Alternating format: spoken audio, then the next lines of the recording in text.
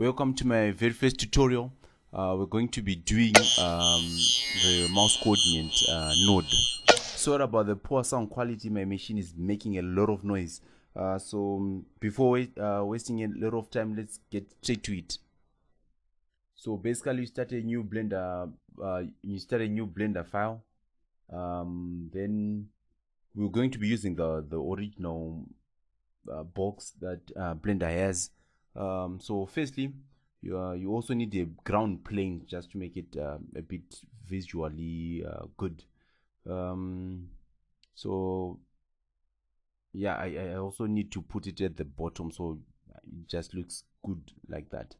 Don't forget to save the file. I just saved it on the desktop. You just use any name, it's okay. So now we want to position the camera. So I just try to position the camera in such a way that you don't see the background, you only see the ground plane. Alright, let's just choose any color. I chose red, very vivid color. Then now I'm still thinking how these nodes work. I'm still figuring it out though. I'm still new to Blender 2.8. Okay, now let's move on to the actual nodes. How then you add the mouse coordinate node. How then you use the mouse coordinate node. So that's where you put the traits. You select nodes.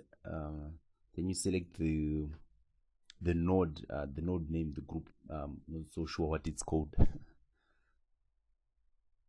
Alright, so now you add the onUpdate node, so that each and every frame it triggers the node sequence. So then you set you add the set location node.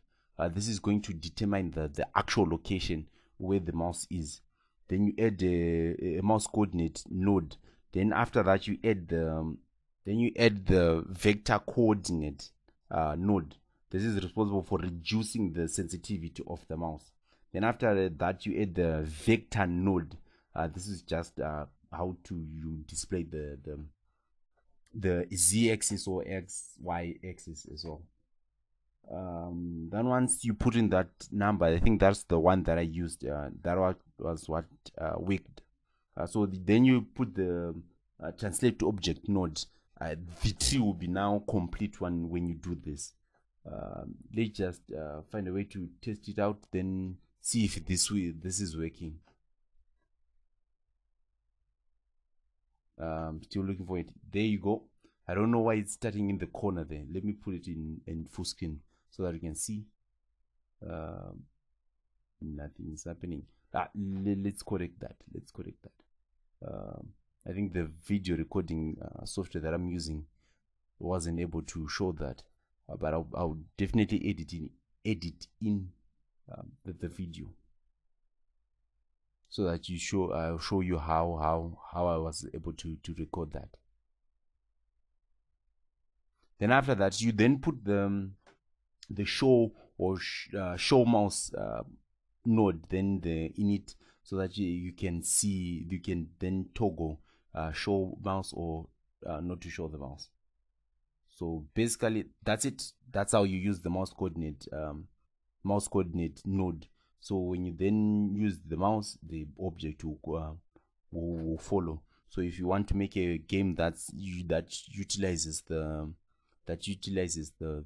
that function, put your comments below so that also we can then help each other.